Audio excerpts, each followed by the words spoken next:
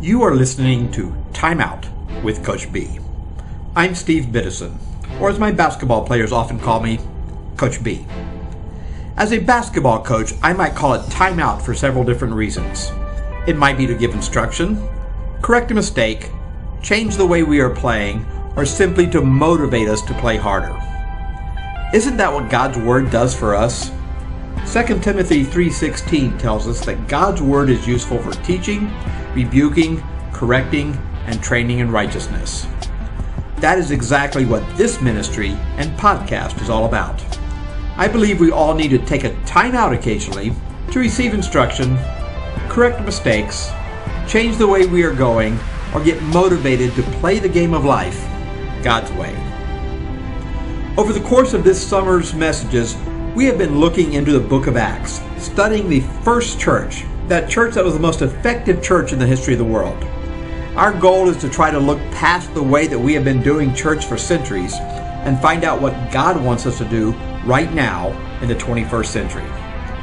Whereas in the book of Acts, thousands were joining the church every time they turned around, today thousands upon thousands of people are dropping out of church, and countless others are only marginally attending.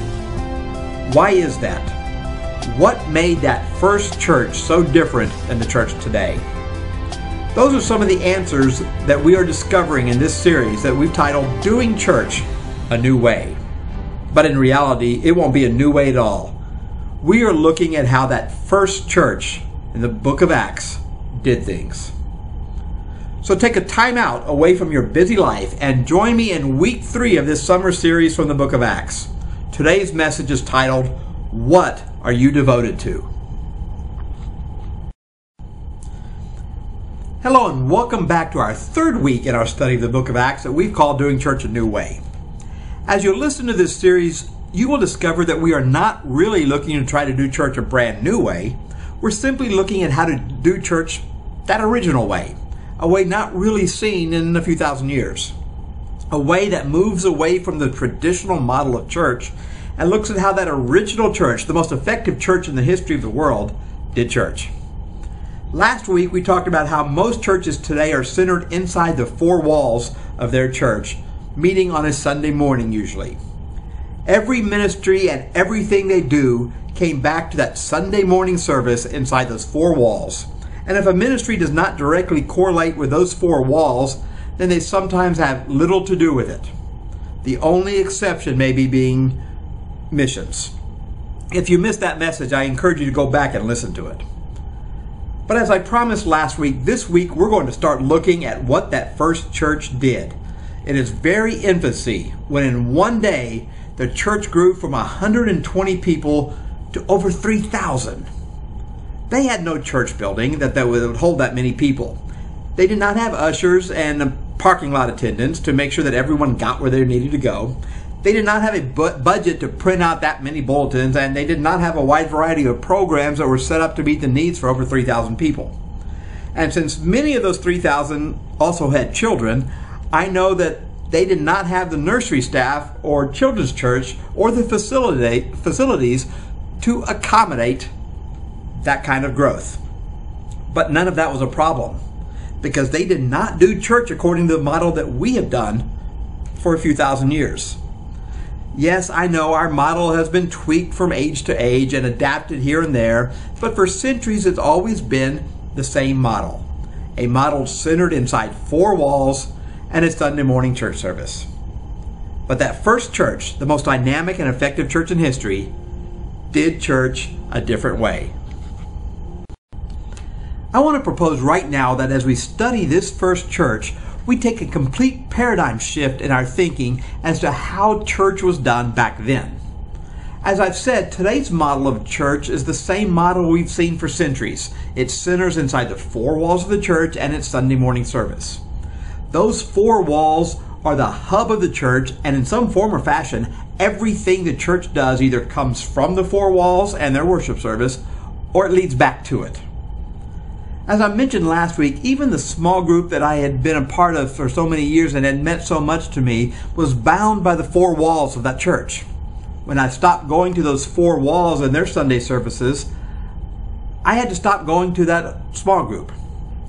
But I want to propose, and I think this first church that we are looking at in the book of Acts will show us that the church model we see today has it all backwards. The small groups were the hub of that first church. Everything stemmed from the small groups. Ministry stemmed from the small groups. Prayer stemmed from the small groups. Community stemmed from the small groups. I would go as far as to say that today the Sunday morning services inside the four walls of a building should stem from the small groups, not the other way around. The bigger meetings, those things that we call Sunday morning services, should be nothing more than many small groups getting together corporately. Now, I know to some that sounds blasphemous. How dare I suggest that the Sunday morning church service within four walls of a building is not God's way of doing church?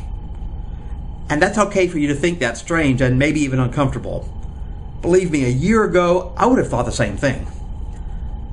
But in my studies in the book of Acts, I begin to think differently. I only ask that you be open to this idea of doing church a new way instead of binding yourselves to a model that is a far cry from the one that we see happening in the book of Acts. And in so doing, perhaps the current church model can slowly start to morph into something closer to that of that first church.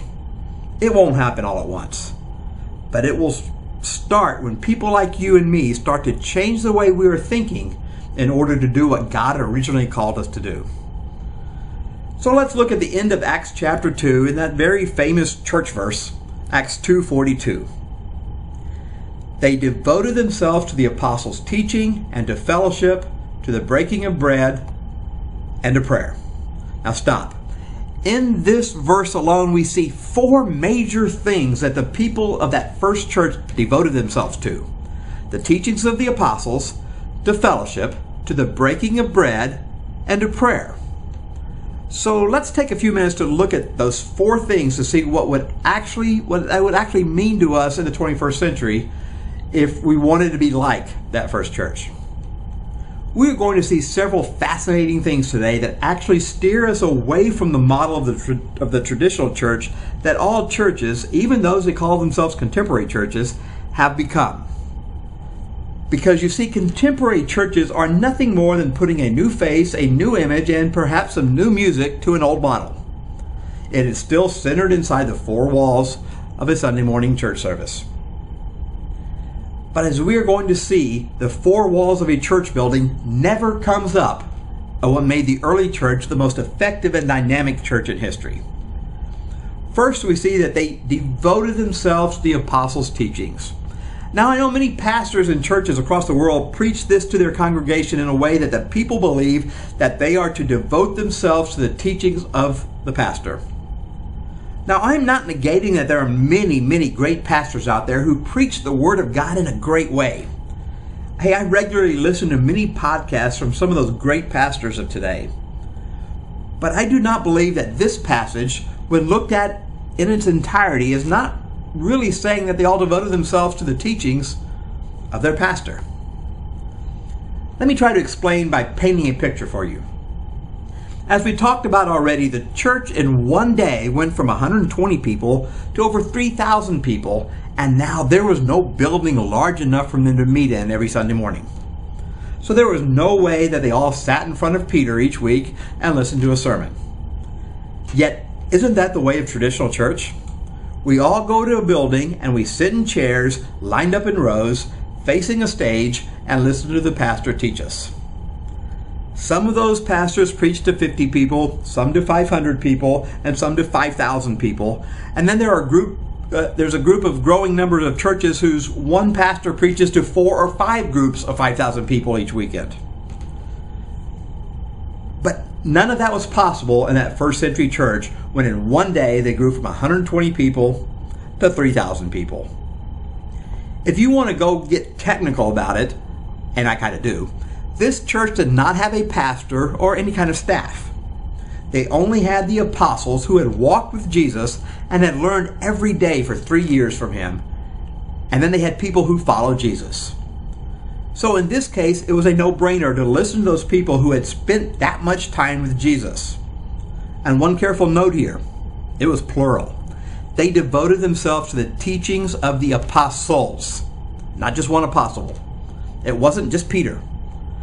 All of the apostles had the responsibility of teaching the people. So be very leery of devoting yourself to the teaching of one man. Just be careful. That's all I'm going to say about that. They did this without the benefit of four walls and a Sunday morning service where everyone gathered together, whether it was in one service or in multiple services. So how did those men and women devote themselves to the apostles' teachings if they weren't sitting under their teaching each week in church? I mean, they didn't even have podcasts back then. How did they do it? Well, I believe it goes back to the idea that the four walls in the Sunday morning service was not the center or the hub of the church. We will see later in today's passage that the people met throughout the week in different places, in small groups. Now, quite probably the 12 apostles each led some of those small groups. Therefore, the people who met with them could easily learn from them. I also believe that those people who learned directly from the apostles also probably met at other times with other people and passed those teachings on to them. You know, I guess the first church was actually probably the first multi-level marketing program in the history. Well, my goal is that by the time we get through these last verses of Acts chapter 2 today, you will see just how this multiple groups work together as a first church and how perhaps that might be, let me slow down here in trepidation, as I'm about to say something that will sound so foreign to the model of church that's been around for centuries. So let me start that again. My goal is that by the time we get through these last verses of Acts chapter 2, that you will see just how church probably worked and how perhaps that might be, and here it comes, a better way of doing church than what we are currently doing. So to show you how this worked, let's move on. Verse 42 goes on to tell us that they devoted themselves to fellowship. Fellowship. Though they may not use that actual word, what so many people are looking for in a church is a true and genuine sense of community, of deep friendship. We want to belong to something that is bigger than ourselves, and we want to feel like others care about us. We want to be part of something and with people where when you are making your way in the world today, it takes everything you've got. Taking a break from all your worries sure would help a lot. Oh, wouldn't you like to get away? Sometimes you want to go where everybody knows your name and they're always glad you came. You want to be where you can see our troubles are all the same. You want to be where everybody knows your name. Church needs to be that place for people, not a bar in Boston named Cheers. I know, I just lost many of you right there. For those of you who are younger and those of you who didn't watch pop television several decades ago, those were the words to the theme song from a TV show that ran for years that all took place inside a bar in Boston named Cheers. The characters in that show all found community in a bar that everyone knew their name. Yet all too often people don't find that true sense of community in their church. Oh, they may or may not find it in a bar, but you know, it's really sad that the old TV show Cheers that took place in a bar actually was maybe a better model of church than so many churches are today. We want community. We want fellowship. We need it. That first century church seemed to understand that. And you know, I think we would too today if we did not think of church as the four walls on a Sunday morning. Yet sometimes we get the idea of fellowship confused with the idea of traditional church. Many churches even have that word fellowship in their name. But does that mean that they are devoted to true fellowship because they call themselves a fellowship? You know, I used to go to a church that at the end of every service, the pastor would say, "Stick around for some time of fellowship. It's the best thing we do." But did true fellowship really take place in those next 5, maybe 10 minutes? Just calling something fellowship doesn't mean it is fellowship. Does visiting occasionally for 5 minutes before or after church constitute a devotion to fellowship? A devotion to it? Hardly.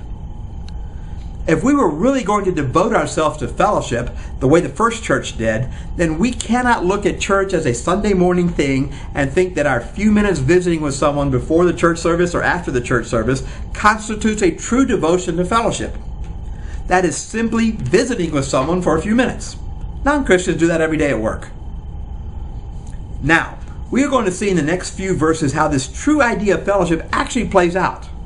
But before we do, let's move on and let's try to define fellowship. The Greek word translated fellowship is the word koinonia. It means communion. Not really the word communion that we think of when we talk about taking communion at church, but it does come from the same root word. It comes from the word that means common. And we'll see this in the next few verses, how that applies. Another way of defining it is a partnership. I've also heard fellowship defined as the expression of genuine Christianity among the members of God's family. Oh, I like that one, because it carries with it things far deeper than 5 minutes worth of greeting on Sunday morning or going out for pizza together every once in a while. It doesn't even take place just because, here comes the surprise, we meet together on a semi-regular basis in a small group. That's a good start, but it's not automatic. It might be nothing more than just going through the motions. True fellowship can only take place when we step into the circle with each other, when we rejoice with those who rejoice, and when we hurt with those who hurt. It happens when being around each other automatically encourages us in our Christian walk. These are all things that simply cannot take place when church is centered inside the Sunday morning worship service. Something usually happens once people walk inside those four walls of the church. They put on their best Christian face, and genuine relationships do not form there. That sense of community, of fellowship, even of friendship, can only be formed outside the four walls of the church and outside of the Sunday morning worship service.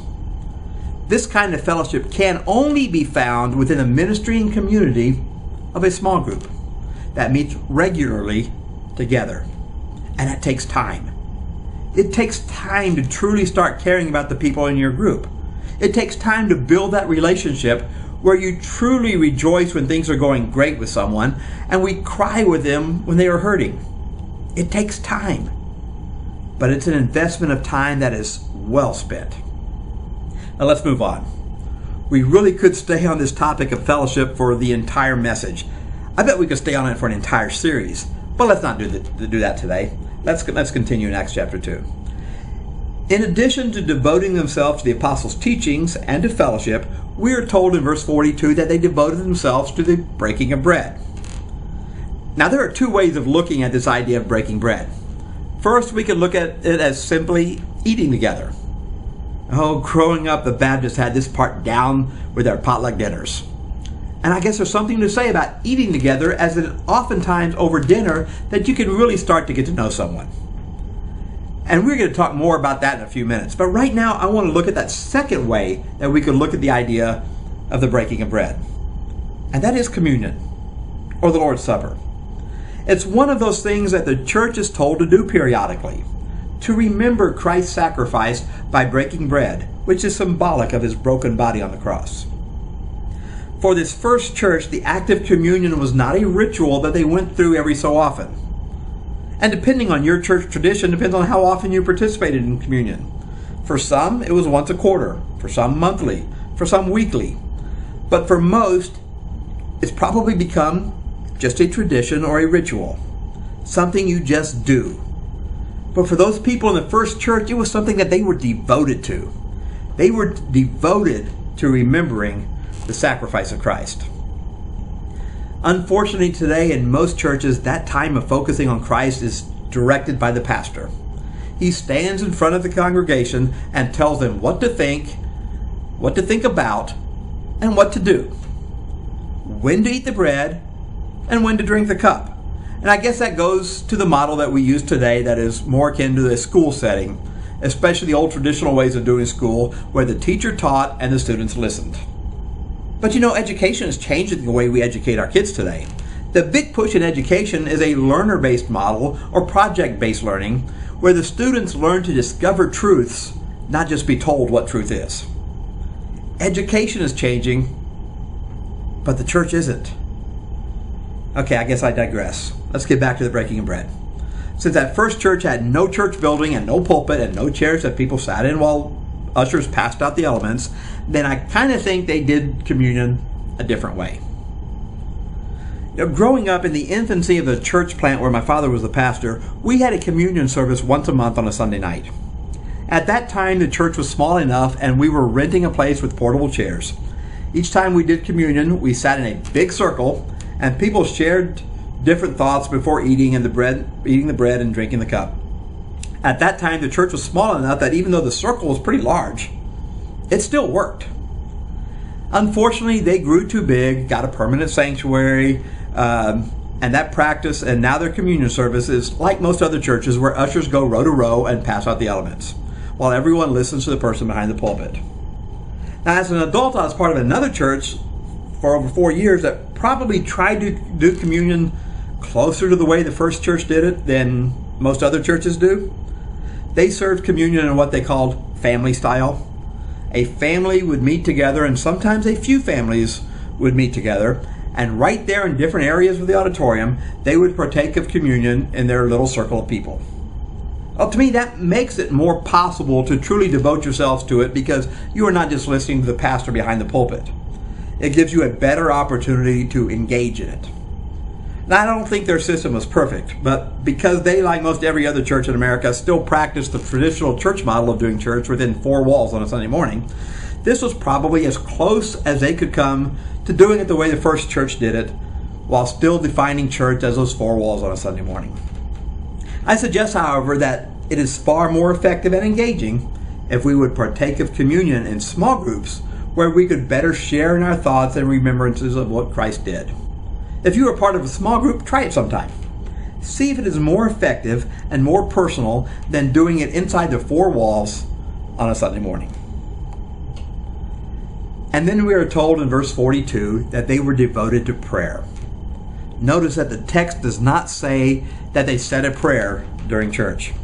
Now, I know most every church prays a few times during each service, sometimes several times.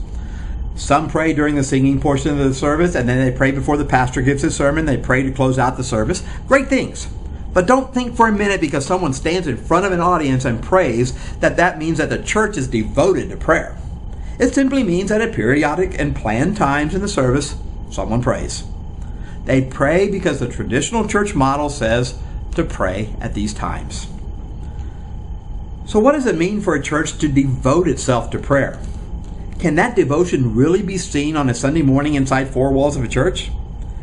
How can we say a church is devoted to prayer when in reality it's only a few people praying in front of everyone else?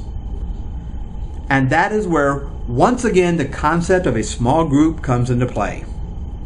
This is where you can really devote yourselves as a group to pray. It is much more intimate setting and gives you the opportunity to really express your prayer requests and have people seriously pray for you, and allows you to really pray for others. And since a small group is so much more intimate than a Sunday morning service inside the four walls of a church, thus allowing people to form closer relationships, it should mean that you care for people enough to where you pray for them throughout the week and maybe even check up on them from day to day. That is what it means to be devoted to prayer. It also helps the fellowship aspect of the church that way too.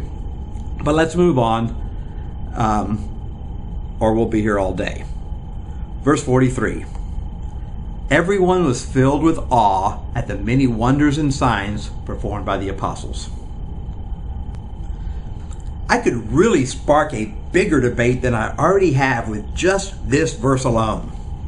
Different churches have different beliefs and different traditions as to what it means to perform signs and wonders.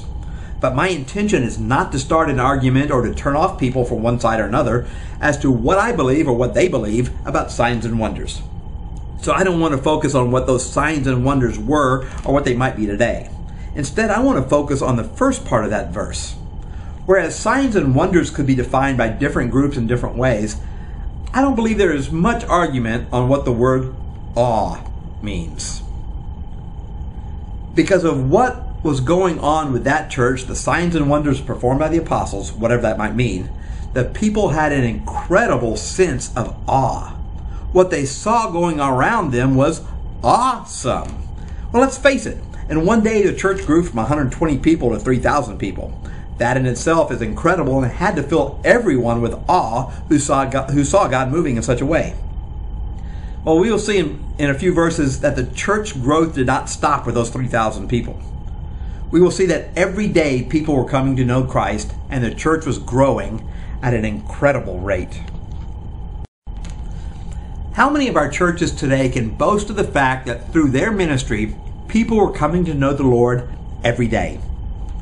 Oh, a few churches can say that most every Sunday they see someone come to Christ, and that usually happens in the very large churches. But if we would break away from the church model that we have practiced for centuries and embrace what the first church was actually doing, then I believe we would again have the effect on our communities that the first church had on theirs. If we would be the church in the public places where the world can see the love and commitment we have, and we would be the church in the small intimate settings where relationships are formed and a sense of community and fellowship abounds, then we will see awesome things that God will do in our midst. But it all starts with a paradigm shift that, quite frankly, I'm afraid that most churches are afraid to make. We must make the home ministry, the small groups, the hub of the church. Make that the entry point into the church, because that is where true community happens. That is where true prayer happens. That is where discipleship begins. And from the small setting, we can then celebrate in large groups. But right now, most churches are like the tail wagging the dog. You come to our four walls on Sunday morning, and then from there, we want to plug you into small groups or perhaps a Sunday school class. But the first church model was the reverse. It starts in the small groups and then unites in a bigger sense. If we were to operate that way today, then small groups would not be a ministry of the four walls on a Sunday morning model, but those Sunday morning worship times would be the ministry of several small groups coming together. Do you see the difference? Now, at this point in my life, I'm not in a small group anymore, and I miss that very much. And I hope to one day soon be a part of a small group again. But when I do, it will be one that is based on the Acts chapter 2 model and not a modern church model. In closing, I want to acknowledge that I know I probably turned off some of you because you believe I am teaching against the church. Please, please understand that I'm not anti-church. I still go to church each week. I still love the church. But I want more than anything else for the church is for it to realize that it is following a model that is not biblical. If the church realizes that fact but doesn't know how to change it, then that's one thing. But to stubbornly believe that the modern model of church is how they did church in the book of Acts, well, that's just plain, well, being stubborn and perhaps lazy, maybe even selfish, because it doesn't want to change. So today, I call on many of you to rise above the traditions of the current model and embrace a new way of doing church. No. Embrace the original way of doing church. How that will all play out and work out, we will be looking at over the next several weeks as we continue examining the first church of the book of Acts. I think if you stay with us, you will be pleased and perhaps even excited as to what church could actually look like and be. So let me ask you about your views of church. Today we examined the end of Acts chapter 2 and saw several things that first church devoted itself to. Are you devoted to these same things? I know in the current model of doing church, it doesn't look exactly like that first church, but in your own way, in the way that fits into the current church model, though I pray that it begins to change. But for now, as far as you know how to be, are you devoted to it? Are you devoted to the teachings of the Bible, to prayer, to fellowship, to truly focusing on what Christ has done and is doing for us? Do you know enough about what God is doing in the midst of your church fellowship that you are filled with awe? If you cannot answer yes to all these things, then perhaps it's time for you to start thinking about doing church a new way. Thank you for listening to today's podcast. I pray that you are being blessed by this ministry. If you have any questions or comments, please feel free to email me at coachbiddison@aol.com or visit our website at www.timeoutwithcoachb.wordpress.com. Join us next week for the fourth week in our summer series, Doing Church a New Way. We will be looking at Acts chapter 3 in hopes of answering the question why so many people are leaving the church today or only marginally attending. You won't want to miss it. Until then, may God surround you with His love, fill you with His grace, and capture your heart.